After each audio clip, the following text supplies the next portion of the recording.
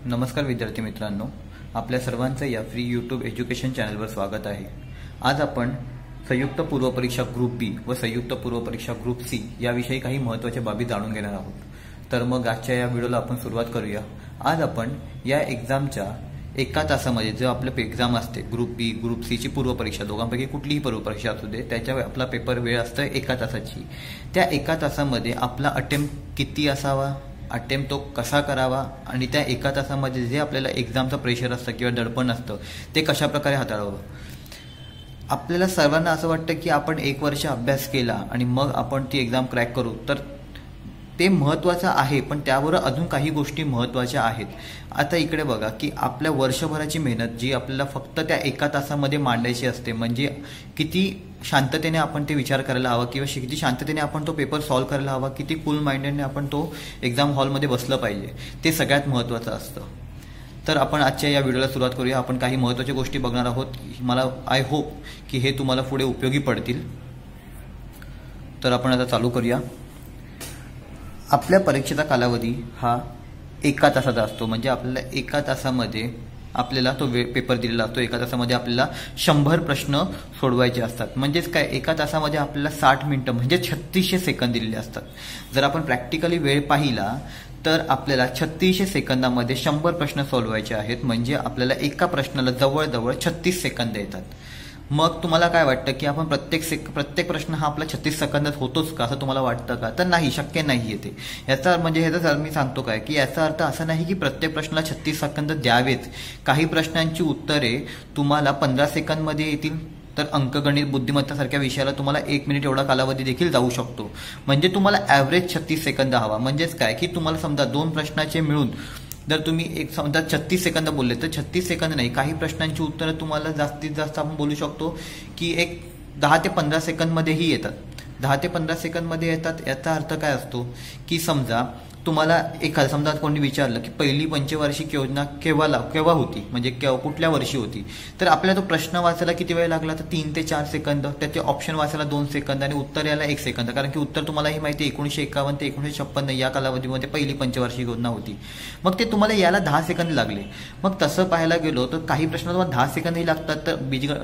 तर बघायला गेलो तर अंकगणित आणि बुद्धिमत्तासारखा एखादा रिझनिंगचा प्रश्न असेल, रिझनिंगमध्ये तुम्हाला एखादं बोलतं सिलॉजिझमचा असेल किंवा कुठल्याही वेगळ्या प्रकारचा असेल किंवा इनपुट आउटपुटचं एखादं गणित असेल, तर तिकडे ते 10 सेकंद 20 सेकंदमध्ये येणं शक्यच नाहीये। तिकडे तुम्हाला 1 मिनिटपेक्षा जास्त वेळही लागू शकतो। मग जे प्रश्न तुम्हाला येतात फटाफट येतात त्याचा वेळ वाचवून जे प्रश्न तुम्हाला नाही येत किंवा ज्या प्रश्न काढायला तुम्हाला वेळ लागतो तिकडे तुम्हाला तो वेळ कम्पेन्सेट करता येतो। आता इकडे बघा, म्हणजे आपल्याला एकतर कळालं की 36 सेकंद एवढा वेळ एका प्रश्नाला द्यायला हवा, पण तो 36 सेकंद द्यावाच असं नाही। काही प्रश्नांची उत्तरं तुम्हाला कमी वेळात येतील, काही प्रश्नांची उत्तरं तुम्हाला जास्त वेळेत येतील। फक्त तुम्हाला ॲव्हरेज तुम्हाला 36 सेकंदमध्ये झाला पाहिजे। आता हे झालं। आता तुम्ही याच्यामध्ये विचार करा की कुठले, तर खूप बहुतेक विद्यार्थ्यांचा हा प्रश्न असतो की कुठले प्रश्न सोडून द्यावे, म्हणजे कुठले प्रश्न आपण सोडून द्यायला पाहिजे, की किती अटेम्प्ट असावा। तर बघा, एक रॅशनली मला सांगायचं वाटतं तर मी सांगू शकतो की अटेम्प्ट किती असावा हे तुमच्या अभ्यासावरती डिपेंड आहे। ज्याचा अभ्यास चांगला आहे त्यांनी साहजिकच जास्त अटेम्प्ट करा, ज्याचा अभ्यास कमी आहे त्यांनी जास्त अटेम्प्ट करण्याच्या भानगडी पडूच नाही, कारण की निगेटिव्ह जाण्याच्या जास्ती तुमचे खूप जास्त असतात। आता ही जी मी स्ट्रॅटेजी सांगेल, ही स्ट्रॅटेजी फक्त जिकडे 1/4 निगेटिव्ह मार्किंग आहे तिकडे लागू होणार आहे, 1/3 निगेटिव्हला ही स्ट्रॅटेजी लागू होणार नाही। आता मी सांगतो बघा इकडे तुम्हाला का 1/4 लागू होईल आणि का 1/3 लागू होणार आहे। म्हणजे राज्यसेवा प्रीला जिकडे आपलं 1/3 निगेटिव्ह मार्किंग असते तिकडे ही स्ट्रॅटेजी लागू होणार नाही। आता बघा, समजा आपण एखादा प्रश्न वाचतोय, तर एखादा प्रश्न वाचल्यानंतर खाली आपल्याकडे 4 पर्याय असतात। 4 पर्याय असतात म्हणजेच काय, तर आपल्याला एका प्रश्नाच्या खाली 4 उत्तर दिलेली असतात, याच्यातलं कुठलं उत्तर बरोबर आहे हे आपल्याला शोधायचं असतं। म्हणजे आपल्याकडे संभाव्यता, आपली प्रोबॅबिलिटी किती आहे, तर बघा आता एकूण 4 संभाव्यता आपल्याकडे, म्हणजे 4 प्रोबॅबिलिटी आपल्याकडे आहे की कोणता पर्याय बरोबर आहे हे सरळ तुम्हाला माहिती आहे। म्हणजे मला कळतंय की ह्याचं उत्तर हेच आहे। जसं मी पंचवार्षिक योजना माशी बोललो की खालीलपैकी कोणत्या वर्षी पंचवार्षिक योजना अंमलात होती, मग आपण ऑप्शनमध्ये असेल समजा 51 ते 56, 52 ते 57, 53 ते 58 आणि 54 ते 59। ह्याच्यामध्ये तुम्हाला एखादं उत्तर सरसकट माहिती आहे की 51 ते 56 मध्ये आहे, म्हणजे काय, हे कोणता पर्याय बरोबर आहे हे सरसकट माहिती असणार। म्हणजेच काय, हे तुमचं ऍक्च्युअल आन्सर आहे आणि हे गॅरंटी माहिती पाहिजे की तुम्हाला नाही माझं हे आन्सर बरोबरच आहे। दुसरी पॉसिबिलिटी अशी आहे की 4 पर्यायांपैकी तुम्ही 2 पर्यायामध्ये कन्फ्यूज आहात. म्हणजे कसं की समजा 4 पर्याय आहेत, 1 2 3 4. पहिल्या 2 पर्यायामध्ये तुम्हाला असं वाटतंय की नाही माझं हे उत्तर तर गॅरंटी नाहीये, पण उरले दुसऱ्या तिसऱ्या आणि चौथ्या पर्यायामध्ये वाटतं ह्या दोघांपैकी कदाचित एक असू शकतं. म्हणजे तुमचे आन्सर येण्याचे चान्सेस किती आहेत. समजा मी असा विचार केला की 1 2 3 4, मला हे ऑप्शनमध्ये कळते, आपण हे ऑप्शन दिलेत ह्याच्यामध्ये मला कळतंय की माझा हा उत्तर पण नाहीये, हा उत्तर पण नाही, ह्या दोघांमधलं कुठेतरी एक असू शकतं. मग हे काय झालं तुमचं की हे तुमचं गॅरंटी काय की 4 पैकी तुम्ही दोघांमध्ये कन्फ्युज आहात, 2 नाहीत. म्हणजे तुमचे उत्तराची पॉसिबिलिटी किती आहे 50-50%. म्हणजे आता इथे बघा, हे पण उत्तर येऊ शकतं, हे पण उत्तर येऊ शकतं, हे 2 तर नक्कीच नाहीयेत. म्हणजे काय हे उत्तर पण येऊ शकतं, हे येऊ शकतं. म्हणजे काय 50-50% चान्सेस आहेत की हे पण येऊ शकतं, हे पण येऊ शकतं. तिसरी कंडिशन अशी आहे की 4 पर्यायापैकी 3 पर्यायामध्ये कन्फ्युजन असतं. म्हणजेच काय 1 2 3 4. मी जेव्हा असं वाचतो तेव्हा हे प्रश्न असतील खाली, आणि समजा मी बोलतोय की हा तर गॅरंटी नाहीये, पण ह्या तिघांमधलं कुठलं तरी एक असू शकतं. म्हणजेच काय प्रत्येक उत्तर येण्याची तुमची पॉसिबिलिटी किती. इथे कसं होतं 50% याची होती, 50% ह्याची होती. इकडे कसं आहे 33% याचं आहे, 33% याचं आहे, 33% याचं आहे. म्हणजे काय तुमचं एखादं उत्तर येण्याचे चान्सेस किती आहेत 33%. आणि चौथा पॉसिबिलिटी असू शकतो की तुम्हाला 1 2 3 आणि 4 ह्याच्यापैकी एकही पर्याय तुम्हाला वाटत नाही, किंवा एकही तुम्हाला पर्यायाबद्दल तुम्ही ठाम नाही आहात. तर त्यावेळेला आपण बोलतो म्हणजेच काय आपल्या 4ही बरोबर वाटतात, 4ही बरोबर वाटतात, किंवा 4ही चूक वाटतात. म्हणून आपल्याला तो एकाही पर्यायाबद्दल आपण ठाम नसणे किंवा ओळखीचा पर्याय नसणे. आता ह्या 4 पॉसिबिलिटी आहेत, ह्या 4 पैकी एक्झाममध्ये एकही वेगळी पॉसिबिलिटी नसते. म्हणजे आपण पहिल्यांदा काय पाहिलं तर एखादी बघा पहिला पर्याय असू शकतो की ज्याच्यामध्ये तुम्हाला आन्सर सरसकट माहिती आहे की मला ह्याचं उत्तर हे. दुसऱ्या याच्यामध्ये आपल्याला दोघांमध्ये कन्फ्यूज आहे, तिसऱ्या याच्यामध्ये आपल्याला तिघांमध्ये कन्फ्यूज आहे, चौथ्या याच्यामध्ये आपण चौघांमध्ये कन्फ्यूज आहोत. बरोबर. आता 1/4 ची जी एक्झाम असते, 1/4 निगेटिव्ह मार्किंग ज्या एक्झाममध्ये असतं, त्या एक्झाममध्ये तुम्हाला पहिला दुसरा तिसरा म्हणजे 1 2 3 हे 3 वाले प्रश्न परीक्षेत अटेम्प्ट करावे.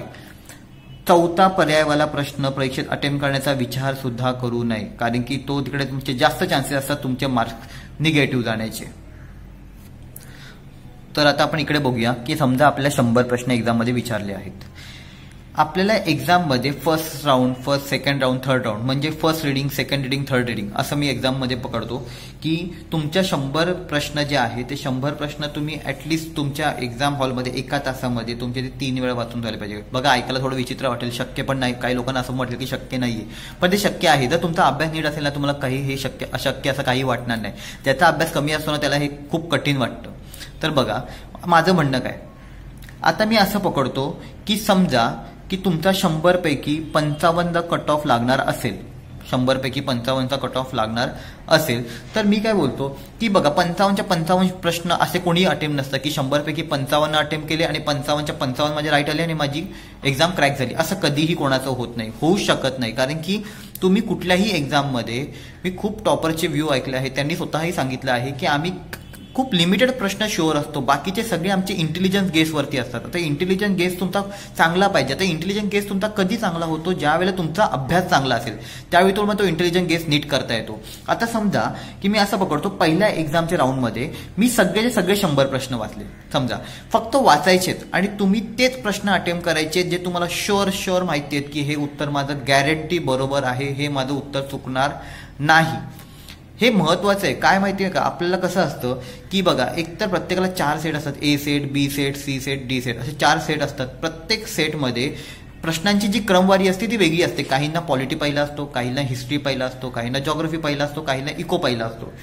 समजा एखाद्या मुलाचा एखादा सब्जेक्ट वीक असेल, समजा एखाद्या मुलाने सगळा जीएस नीट केला पण त्याने करंट अफेअर नीट नाही केला आणि नशीब त्याचा खराब आणि त्याला करंट अफेअरचाच ए सेट मध्ये पहिला करंट अफेअरच आलं, मग त्याला असं वाटतं की अरे मी पेपर मला पहिले 4 प्रश्न, त्याला पहिला प्रश्न वाचला त्याला आला नाही, दुसरा प्रश्न वाचला तोही आला नाही, मग त्याला पुढे कळतं की अरे पेपर टफ आहे का माझा अभ्यास झाला नाही. तो त्या गोंधळात करंट अफेअरचे प्रश्न अटेम्प्ट करायला घेतो आणि त्याला कळतं की त्याने नीट स्टडी नाही केला आणि त्याचे 15 पैकी तो 10 अटेम्प्ट करतो, 10 पैकी त्याचे 2 का 3 बरोबर तर 8 चुकतात.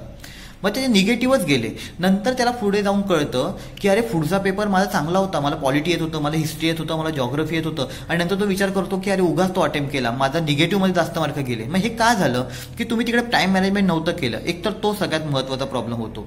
तर माझं म्हणणं काय असतं, तुम्ही पहिल्या रीडिंगमध्ये पूर्ण पेपर वाचून घ्यावा इन द सेन्स तुम्ही आन्सर टिक करावे, पण ते कुठले आन्सर टिक करावे जे तुम्हाला शुअर माहिती आहेत की याचं उत्तर हेच आहे.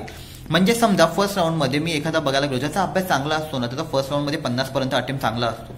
समजा एखादा ॲव्हरेज स्टुडंट ज्याला माहिती नाही की माझी प्रीक निघेल की नाही, त्याचा फर्स्ट अटेम्प्ट आहे पण त्याचा अभ्यास थोडाफार चांगला आहे, त्याने काय करावं, किंवा ज्याचा अभ्यास झाला त्याची नेहमीच क्रॅक होत असेल एक्झाम, त्याला तर ह्याचा काही प्रॉब्लेम नाही, त्याची ऑलरेडी स्ट्रॅटेजी प्रिपेअर असेल. पण ही स्ट्रॅटेजी अशा लोकांसाठी ज्यांना ही गोष्ट माहिती नाही की एक्झाममध्ये अटेम्प्ट कसा न्यायचा तुमचा. खूप लोक एकमेकांना विचारतात की सर अटेम्प्ट किती न्यावा, कसा न्यावा, ते म्हणण्यापेक्षा तुम्ही तो अटेम्प्ट कसा करावा हे जर तुम्हाला कळलं तर तुमचा अटेम्प्ट अपसुकच वाढेल. आता बघा, पहिल्या राऊंडमध्ये मी असं पकडतो 100 प्रश्न वाचल्यानंतर मला त्याच्यातली 40 प्रश्न अशी मिळाली ज्याची उत्तरं मला गॅरंटी माहिती आहेत, गॅरंटी की हे उत्तर याचं बरोबरच आहे, मी शुअर सांगू शकतो. मग त्याला बोलतो आपण फर्स्ट राऊंड. फर्स्ट राऊंडमध्ये आपली सिच्युएशन कशी असेल की फर्स्ट राऊंडला तुम्हाला अर्धा तास झाला पाहिजे. फर्स्ट राऊंड तुमचा अर्धा तास झाला पाहिजे म्हणजे काय, तुम्हाला फक्त 100 क्वेश्चन वाचायचे आहेत. वाचायला तुम्हाला एक क्वेश्चन वाचायला 10 ते 15 सेकंद लागणार, त्याच्यापेक्षा जास्त वेळ लागणार नाही. तुम्हाला 10 ते 15 सेकंद म्हणजे तुमचे 1.5 मिनिट, समजा 15 सेकंद आपण एका प्रश्न वाचायला घेतला तर 1.5 मिनिटामध्ये तुमचे 10 प्रश्न होतात. 1.5 मिनिटामध्ये तुमचे 10 प्रश्न होतात. आता तुम्ही इकडे विचार करा, दीड मिनिटामध्ये करायचं बोललो, 2.5 मिनिटामध्ये होईल. म्हणजे आपण पकडू की 150 सेकंदमध्ये होतो. 150 सेकंद म्हणजे तुमचे जवळजवळ 2 मिनिटं आणि 30 सेकंद म्हणजे 2.5 मिनिटामध्ये होतो. 2.5 मिनिटामध्ये तुमचे 10 प्रश्न होतात. आता तुमचा 2.5 मिनिटं म्हणजे किती झालं, तुमचा 2.5 मिनिटामध्ये तुमचा बऱ्यापैकी अभ्यास झाला असेल असं पकडू शकतो. आता विचार करा, म्हणजे तुमचा काय 2.5 मिनिटामध्ये तुमचा 10 होतात, म्हणजे 5 मिनिटामध्ये तुमचे 20 होतील, 7.5 मिनिटामध्ये 30 होतील, असं 25 मिनिटामध्ये तुमचे 100 प्रश्न वाचून होतील. समजा 100 प्रश्न वाचायला गेले आणि 5 मिनिटं तुम्हाला गोळे करायला गेलं, म्हणजे तुम्ही जे राऊंड करता, तुम्ही जे आन्सर गोल करता तुमच्या एक्झाम ह्याच्या आन्सर शीटवरती, समजा 5 मिनिटं त्याला गेले म्हणजे अर्ध्या तासामध्ये तुमचा पेपर 100चे 100 प्रश्न वाचून होतात, त्याचबरोबर तुमचे गोलही होतात. आणि त्याचबरोबर आता ते वाचताना काय करायचं, ज्या प्रश्नाकडे तुम्हाला वाटेल की नाही की मला ह्याचं उत्तर गॅरंटी आहे त्या ठिकाणी सरळ गोल करायला घ्यायचं. ज्या ठिकाणी आता समजा ह्या 100 फर्स्ट रीडिंगमध्ये तुमचं काम काय तुम्हाला करायचं, एक म्हणजे जे प्रश्न शुअर आहेत त्यांना सरसकट तुम्ही राऊंड कराल. फर्स्ट राऊंडमध्ये तुम्ही त्यांना सरसकट टिक कराल, म्हणजे काय ॲक्युरेट माहिती असणारे प्रश्न सोडवावे पहिल्या 30 मिनिटामध्ये. आणि बाकीचे प्रश्न जिकडे तुम्हाला माशी मी सांगितलेलं पॉसिबिलिटी 2 असेल, म्हणजे संभाव्यता 2री, 3री, 4थी, की कुठल्या तरी 2 पर्यायामध्ये कन्फ्यूज असणे, कुठल्या तरी 3 पर्यायामध्ये कन्फ्यूज असणे आणि कुठल्याही सगळ्या पर्यायामध्ये कन्फ्यूज असणे. म्हणजेच काय, तो प्रश्न आपण काय सोडवलं की तो सोडूनच द्यावा, तो त्याचा अटेम्प्टच करायचा नाही, कारण तो आपल्याला निगेटिव्ह घेऊन जाईल. मग तिकडे समजा एखादा प्रश्न असेल तर एखाद्या प्रश्न, आता मी बोललो की इकडे प्रश्न असेल असा, इथे पहिला, दुसरा, तिसरा आणि चौथा, तर मला हे वाचताना कळतं नाही, हे उत्तर वाटत नाही, हे उत्तर वाटत नाही, हे दोघांपैकी एक वाटते, हे करून सर्व पुढे निघत जायचं, क्वेश्चन पेपरवर टिक करून पुढे निघत जायचं. जेव्हा तुम्ही याल ना एक्झाम्पल, आता बघा हे तुम्हाला नंतर उपयोगी पडतं, हे तुम्हाला सेकंड राऊंडला उपयोगी पडतं. समजा असं पण असेल की पहिला चुकीचा वाटतोय, दुसरा, तिसरा, चौथा, त्या तिघांपैकी मला काहीतरी हे तीनही बरोबर वाटतायत, मग त्यावेळेला तसं तिकडे तुम्ही करून ठेवावं, म्हणजे ते तुम्हाला थर्ड राऊंडला उपयोगी पडतं. आता हे जे मी ॲरो काढलेत ना, first round, second round, third round, fourth round, हे काय आहे, फोर्थ राऊंड म्हणजे हा फोर्थ राऊंड कुठलाही प्रकार नसतो. हे प्रश्न असे असतात की जो तुम्ही अटेम्प्ट करायचा नाही. म्हणजे समजा कुठल्याही एक्झाममध्ये मी असे पकडतो की 10 प्रश्न तुम्हाला आयोग असे विचारेल की ज्या प्रश्नाचा तुम्हाला काही अंदाज बांधता येत नाही, हे प्रश्न अटेम्प्ट करायचा नाही. हा प्रश्न हा आपला काय असतो की 4 पर्याय मला बरोबर वाटतायत किंवा 4 पर्याय मला नवीनच वाटतायत, त्यामुळे हा प्रश्न अटेम्प्ट करायचा नाही. फर्स्ट राऊंडमध्ये तुम्ही 40 प्रश्न अटेम्प्ट केले आणि तुम्ही काय करता, पहिल्या राऊंडमध्ये तुम्ही 30 मिनिटात काय केलं, 40 प्रश्न अटेम्प्ट केले, ते तुमचे गॅरंटी बरोबर आहेत. दुसरं काम तुम्ही काय केलं, जे प्रश्नाविषयी तुम्ही म्हणजे सेकंड राऊंड म्हणजे एखाद्या प्रश्नामध्ये तुम्ही पहिला ऑप्शनवरती, दुसऱ्या ऑप्शनवरती फुले कराल, म्हणजे की हे मला उत्तर वाटत नाही, आणि तिसऱ्या चौथ्या उत्तर प्रश्नावरती टिक कराल, म्हणजे ऑप्शनवरती की हे उत्तर मला वाटतंय, म्हणजे 50-50 वर, म्हणजे ह्याची हे पण उत्तर येऊ शकतं असं मला 50% वाटतं, हेही उत्तर येऊ शकतं असं मला 50% वाटतं. तसंच तुम्ही 3 ऑप्शनमध्ये कन्फ्यूजवाल्या पर्यायाचं देखील कराल. आता अर्ध्या तासानंतर तुमच्याकडे सिच्युएशन कशी असेल की तुम्ही 40 प्रश्न अटेम्प्ट केले, 40 पैकी 40 बरोबर आले, कारण की मी काय सांगितलेलं की 40 असेच प्रश्न अटेम्प्ट करायचे, हे कंपल्सरी नाही 40, काही ना 10 येतील, काही ना 20 येतील, काही ना 50 येतील, काही ना 60 येतील. आता समजा एखाद्याला वाटलं मला 40 पैकी 40 म्हणजे मला 40 गॅरंटीड, म्हणजे त्याची पहिल्या एक अर्ध्या तासामध्ये पॉसिबिलिटी काय असेल की ते 40 पैकी 40 बरोबर आले. एक्झाम हॉलमध्ये गेल्यावर ना एक विचार करावा की कट ऑफ किती लागेल. बघा राज्यसेवेच्या एक्झाममध्ये ना सध्या हाच प्रॉब्लेम झाला. सगळ्यांना वाटत होतं की लास्ट टाइमचा कट ऑफ 247 होता, तर यावेळेचा कट ऑफ जास्त लागेल. त्यामुळे लोकांनी ना अटेम्प्ट खूप वरती नेला आणि तो अटेम्प्ट त्यांना खूप मुलांचा स्कोर कमी आला कारण निगेटिव्हमध्ये स्कोर गेला. तुम्हाला एक्झाम हॉलमध्ये बसताना वाटलं पाहिजे की पेपर टफ आहे का इझी आहे, त्या हिशोबाने अटेम्प्ट न्यावा. आता तुम्हाला कळतं की पेपर जागा खूप आहेत किंवा ह्यावेळेचा पेपर थोडा इझी आहे, तर आपल्याला अंदाज बांधता येतो की लास्ट टाइमपेक्षा कट ऑफ नक्कीच कमी येणार नाही, लास्ट टाइमपेक्षा थोडासा कट ऑफ जास्तच लागेल. आता इकडे बघा, समजा मला असं वाटतंय की समजा जागा तेवढ्याच आहेत, टफनेस पण तेवढीच आहे, लास्ट टाइम सारखंच आहे, म्हणजे लास्ट टाइम एवढ्या जागा होत्या तेवढ्याही आत्ताच जागा आहेत असं आपण मानू. तसेच लास्ट टाइमची पेपरची जी टफनेस होती किंवा इझी होता तो आत्ताही सेम राहिलेला आहे, सेम लेवलला आहे. मग तुम्ही समजू शकतात की लास्ट टाइम सारखा 55चा कट ऑफ यावेळी पण लागेल. पण एक आकडा की 55च्या पुढे जाणार नाही किंवा 56च्या पुढे जाणार नाही किंवा 57च्या पुढे जाणार नाही.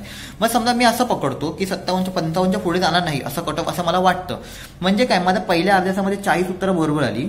आता माझ्याकडे ऑप्शन काय, 40 पैकी 40 बरोबर आली. म्हणजे आता मला किती पाहिजेत, 60 प्रश्न माझ्याकडे टिक करायचे उरलेत.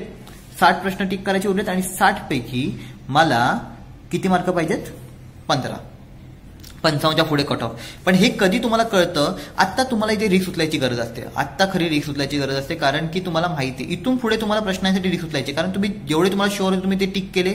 आता हे तुम्ही 60 प्रश्न असे जिकडे तुम्ही शुअर नाही आहात, त्याच्यातली कुठली रिस्क उचलायची. तर मी आधीच काय सांगितलं होतं की जे प्रश्न तुम्हाला माहितीच नसतात, ऑप्शनच माहिती नसतात, ते सरसर सोडून द्यायचे. म्हणजे 10 प्रश्न मी असं पकडतो की एक्झाममध्ये तुम्हाला 10 प्रश्न अशी देतात. आता सेकंड राऊंडमध्ये तुम्हाला काय कळालं की तुम्ही सेकंड राऊंडमध्ये कुठे जाल, ज्या ठिकाणी तुम्ही 2 ऑप्शनमध्ये कन्फ्यूज होतात तिकडे. आता तुम्ही क्वेश्चन पेपरवरती बघाल, तुम्हाला फक्त क्वेश्चन पेपर फक्त पलटायचं आहे, जिकडे जिकडे 2-2 टिक आहेत ते वाले तुमचा सेकंड राऊंड. त्या सेकंड राऊंडमध्ये कसं असतं की 2 पर्यायामध्ये कन्फ्युजन असते. म्हणजेच काय, समजा 35 प्रश्न असे आहेत ज्यांच्या 2 पर्यायामध्ये आपण कन्फ्यूज आहोत, म्हणजे आपण इथे रिस्क उचलू शकतो. रिस्क कधी उचलायची, ज्या वेळेला तुम्हाला कळतं की तुम्ही कट ऑफच्या पुढे गेला आहात, तुमचा स्कोर कट ऑफच्या पुढे जातोय, तर त्या ठिकाणी तुम्ही रिस्क उचलणं थांबवून द्यावं, कारण की रिस्क उचलणं तुम्हाला नंतर निगेटिव्हमध्येही आणू शकतं. आता इकडे बघा, 4 पैकी 2 मध्ये कन्फ्युजन म्हणजे आपले उत्तर येण्याचे चान्सेस किती टक्के आहेत, 50% आहेत, आणि उत्तर न येण्याचे चान्सेस पण 50% आहेत. समजा मी असं पकडलं की 35 प्रश्न तुम्हाला असे भेटले ज्या ठिकाणी तुम्ही 2 ऑप्शनमध्ये तुम्ही वाटते बरोबर आहे, 2 ऑप्शन तुम्हाला कन्फर्म वाटते चुकीचे आहेत. म्हणजेच काय, 50% पॉसिबिलिटी आहे. म्हणजे समजा मी असं पकडलं की 2 ऑप्शनमध्ये तुम्ही कन्फ्यूज आहात की हे उत्तर ए उत्तर आहे का बी उत्तर आहे, तर ए उत्तर येण्याची पॉसिबिलिटी 50%, बी उत्तर येण्याची 50%. म्हणजे आपण काय, तर 50 आपण समजा सगळे प्रश्न असे अटेम्प्ट केले जरी आपल्याला शुअर माहित नसताना, आपण असं पकडू तर 50% पॉसिबिलिटी आहे. म्हणजे 35च्या अर्धे, मी असं पकडलं की तुमचे 18 बरोबर आले, 17 चुकले. 18 बरोबर आले, तुम्हाला किती गुण मिळतील, 18 गुण मिळतील. आणि 17 चुकले म्हणजे एका प्रश्नाच्या पाठी तुमचे आता 0.25 गुण, 1/4 निगेटिव्ह मार्किंग आहे. त्यामुळे तुमचे निगेटिव्ह किती गेले, -4.25. त्यामुळे एकूण ह्याच्यामध्ये मिळालेले गुण किती तुमचे आहेत, 13.75. 13.75 म्हणजे आधी तुम्हाला मिळाले 40 आणि आता तुम्हाला मिळाले 13.75. हे दोन्ही मिळून तुमचा स्कोर होतो 53.75. तुमची आता सिच्युएशन कशी असेल की तुम्हाला किती पाहिजे, तुम्ही 35 अटेम्प्ट केले, म्हणजे 60 मधले 35 तुम्ही अटेम्प्ट केले, तर आता उरले किती, 60 पैकी हे सेकंड राऊंड 35 केले, म्हणजे आता आपल्याकडे उरले जवळजवळ 25 प्रश्न. 25 प्रश्नामधून तुम्हाला हार्डली किती मार्क पाहिजेत, 2 किंवा 1.25 पकडू आपण. 1.25, 55चा कट ऑफ आपल्याला होता, 40 आपल्याला ऑलरेडी आलेत, नंतर आपल्याला पुढच्या राऊंडमध्ये 13 आले, 13.75 आले. त्यामुळे आता आपल्याला किती हवेत, फक्त 1.25 मार्क हवेत आपल्याला. किती प्रश्नांपैकी, 25 प्रश्नांपैकी. आता बघा तिसरा राऊंड तुमचा येतो. तिसऱ्या राऊंडमध्ये तुमची अशी सिच्युएशन असते की 3 पर्यायामध्ये कन्फ्युजन असते. म्हणजे 15 प्रश्न असे आहेत ज्यांच्या 3 पर्यायामध्ये आपण कन्फ्यूज आहोत. अगोदरच्या 2 कंडिशनचा विचार करून रिस्क उचलावी. समजा जर तुम्हाला इथेच कळतंय, हे थोडं जास्त रिस्की होतं, म्हणजे हे अजिबात रिस्की नाही, हे तुम्हाला गॅरंटी उत्तर आहेत, हे 50-50% रिस्की आहे. इकडे कसं होतं, 50% उत्तर येण्याचे चान्सेस, 50% उत्तर न येण्याचे चान्सेस. इकडे कसं होतं, 33% तुमचा आन्सर येण्याचे चान्सेस आणि 66% तुमचा आन्सर न येण्याचे चान्सेस. मग अशा वेळेला काय करायचा, जर तुमचा 55च्या पुढे कट ऑफ गेला असेल, तुमच्या 55च्या कट ऑफच्या पुढे मार्क तुमचे गेले असतील असं तुम्हाला वाटतंय, गॅरंटी वाटते, अटेम्प्ट करणं थांबवा. कारण काही मुलं खूप हुशार असतात, त्यांचा फर्स्ट राऊंडमध्ये 55-60च्या वरती स्कोर येतो, त्यामुळे त्या लोकांना पुढे रिस्क उचलण्याची खरंच गरज वाटत नाही.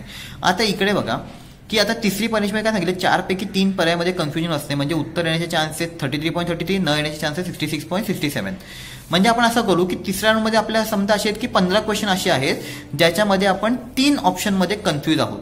मग याच्यामध्ये 3 ऑप्शनमध्ये कन्फ्यूज आहोत म्हणजेच काय की समजा 1, 2, 3, 4 असं बघितलं तर हा उत्तर कन्फर्म चूक आणि ह्या तिघांमध्ये आहोत.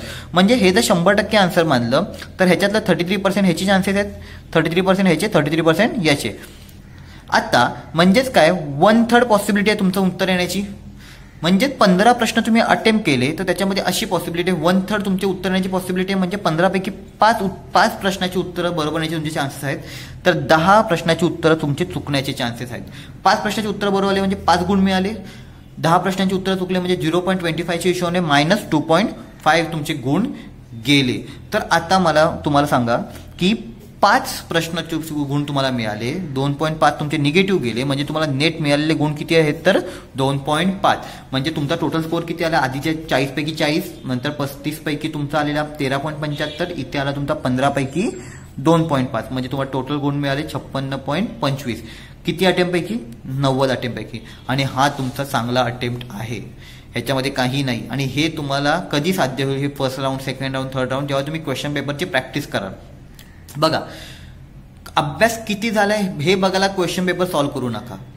क्वेश्चन पेपरचा हेतू मुळात हा असतो की तुमचा तो पेपर वेळेत पूर्ण व्हावा. कारण की क्वेश्चन तुम्हाला अभ्यास झालाय का हे बघायला तुम्हाला बाहेर खूप सारे क्वेश्चन सेट अवेलेबल आहेत. म्हणजे पर सब्जेक्टचे आहेत, इकॉनॉमिक्सचे आहेत, हिस्ट्रीचे आहेत, जॉग्राफीचे आहेत, पॉलिटीचे आहेत, परत तुमचे एन्व्हायरमेंटचे आहेत, सगळे सायन्सचे आहेत. तुम्ही एखादा टॉपिक वाचल्यानंतर तुम्ही तिकडे जाऊन सरळ प्रॅक्टिस करू शकता की एखादा टॉपिक वाचून तिकडे प्रश्न सॉल्व्ह करू शकता, तिकडे काही प्रॉब्लेम नाही. पण ते तुम्हाला तिकडे तुमची प्रॅक्टिस होईल. पण तुम्ही क्वेश्चन पेपरचा तुम्ही जे प्रॅक्टिसला घ्याल त्याचा हेतू हा नका ठेवू की माझा स्कोर किती होतोय, माझा अभ्यास झालाय की नाही हे बघायला घेऊ नका. हे करायला घ्या की तुमचा तो अटेम्प्ट त्या 1 तासामध्ये होतोय की नाही हे बघायला घ्या. आणि एकदा काय तुम्ही हे 4 ते 5 क्वेश्चन पेपरमध्ये, आता आपल्याकडे वेळ आहे, 24 मार्चला आपली एक्झाम आहे, 24 मार्च 2019ला आपली ही एक्झाम आहे. तर आता आपल्याकडे नाही बघितलं तरी आपल्याकडे 15 दिवस तरी आरामात आहेत, 15 दिवस तरी आहेत, 14 दिवस पकडू आपण. 14 दिवसामध्ये तुम्ही 4 ते 5 पेपर असे सॉल्व्ह करा. ऍटलीस्ट तुम्हाला ह्या राऊंडचा अंदाज होते. एकदा काय तुम्हाला त्याच्यावरती जम बसला मग मला वाटत नाही तुम्हाला काही प्रॉब्लेम होईल. आणि मला खरंच वाटत नाही की एखाद्या स्टुडंटचा नॉर्मल स्कोर, एखादा ॲव्हरेज स्टुडंट पण तो प्री क्रॅक करू शकतो, ह्याची मला खात्री आहे. आणि बघा एक महत्त्वाची गोष्ट सांगायची विसरलो, ज्यावेळी समजा तुम्हाला कळते की 100 पैकी जर 55 कट ऑफ लागत असेल, तुम्हालाही माहिती आहे की आपल्या प्रीला 7 सब्जेक्ट असतात. आपण असं पकडतो की 15 मार्काचे एक सब्जेक्ट असतो, फिक्स नसतं. 15 मार्काला पॉलिटी येणारच आहे, 15 मार्काला सायन्स येणारच आहे, 15 मार्काला जॉग्राफी येणारच आहे, असं कुठेही फिक्स नसतं. ते सतत म्हणजे बदलत असतं की 12 ते 18 गुणांच्या मध्ये असतं. म्हणजे कधी कधी पॉलिटीवरती 12 प्रश्न पण येतील, कधी कधी 15 प्रश्न पण येतील, कधी कधी इतिहासवरती 18 प्रश्न पण येतील, कधी कधी त्याला इतिहासवर 12 प्रश्नही येतील. ते काही आपल्याला नीट सांगता येत नाही. त्यामुळे ना कधीही जो तेवढा तुमचा कट ऑफ लागतो, एक अंदाज पकडायचा की 100 पैकी माझा 60च्या पुढे कट ऑफ जात नाहीये, एवढ्या लास्ट वर्षाचा अंदाज आहे, एवढ्या वर्षात कधी 60च्या पुढे गेला नाही, म्हणजे 60 गुणच्या पुढे जात नाही. म्हणजे 60 मार्काचे सब्जेक्ट तुमचे खूप स्ट्रॉंग पाहिजे, जे एका टॉपरचे जेवढे शुअर असतात, जेवढे टॉपरचे स्ट्रॉंग असतात तेवढे तुमचे स्ट्रॉंग पाहिजेत. म्हणजेच काय की 60 मार्क तुम्हाला 100 पैकी पाहिजेत, म्हणजे 4 सब्जेक्ट. मग तुम्ही 4 सब्जेक्ट कसेही निवडा, तुम्हाला ते आवडणारे असू दे. पण बघा ह्याच्यामध्ये एक आहे की ते 4 सब्जेक्ट निवडायचे कसे. तर सगळ्यात पहिला पॉईंट असतो की तो सब्जेक्ट तुमच्या मेन्सला हवा. म्हणजे काय, तुम्ही जी मेहनत एवढी टाकणार आहात, कारण प्री ही तुमची क्वालिफाईंग आहे, तुम्हाला मेन्सला नाहीये. आणि सायन्स हा ॲब्स्ट्रॅक्ट टॉपिक आहे, तुम्ही जेवढं इनपुट त्याला देता तेवढं तो आउटपुट बाहेर देत नाही. त्याच जागी जर तुम्ही पॉलिटी केला, तुम्ही पॉलिटी विचार केला, असिस्टंट मेन्सला तुम्हाला पॉलिटीच आहे, कंबाईन प्रीला तुम्हाला पॉलिटी, आणि पॉलिटी तर तुम्हाला सोर्सेस तुम्हाला माहिती आहेत, कुठल्या सोर्समधून पॉलिटी येतं आणि गॅरंटी त्याच्यातूनच येतं. कुठल्याही एका पुस्तकातून मार्केटमध्ये एम लक्ष्मीकांतचं पुस्तक असू दे किंवा सर रंजन कोळंबेचं पुस्तक असू दे, त्यांच्या पुस्तकातून प्रश्न पडतात. मग पहिला क्रायटेरिया काय की तुम्ही 4 सब्जेक्टमध्ये पहिला सब्जेक्ट कुठला निवडायचा की जो तुम्हाला मेन्सला असेल. दुसरा अजून एक मुद्दा बघायचा की त्याचं मटेरियल मिनिमम पाहिजे आणि त्या मिनिमम मटेरियलमधून आउटपुट तुम्हाला जास्त पाहिजे, हे तुम्हाला समजलं पाहिजे. हे असं पाहायचं आणि मग तुमचे जे 4 सब्जेक्ट स्ट्रॉंग होतील, कुठलाही सेट येऊ दे, ए सेट येऊ दे, बी सेट येऊ दे, सी सेट येऊ दे, डी सेट येऊ दे, तुम्ही ह्या राऊंडनेच जायचं. मग तुम्हाला सेट कुठलाही आला तुम्हाला फरक पडत नाही. कारण की तुम्ही जरी पहिले 10 क्वेश्चन, तुम्हाला समजा तुम्ही करंट अफेअर्सचे तुम्ही नाही वाचला आणि करंट अफेअर्सचे पहिले 10 प्रश्न आले, मग तुम्ही जरी ते सोडून दिले, कारण की तुम्ही काय करणार फर्स्ट राऊंडला, फक्त तुम्ही जे शुअर आहात तेच अटेम्प्ट करणार, त्याच्या पुढचे तुम्ही अटेम्प्ट नाही करणार. समजलं? तर ही सांगितलेली स्ट्रॅटेजी तुम्ही नक्की वापरून बघा, याचा तुम्हाला नक्की फायदा होईल, तुमचा स्कोर चांगला यायला याची मदत होईल। येणाऱ्या 24 मार्चच्या ग्रुप बीच्या एक्झामसाठी तुम्हा सर्वांना आमच्या यूट्यूब चॅनलकडून ऑल द बेस्ट। तुम्हाला हा व्हिडिओ, तुम्हाला ही स्ट्रॅटेजी आवडली असेल तर आमच्या चॅनलला लाईक, शेअर व सबस्क्राईब करायला विसरू नका। थँक्यू।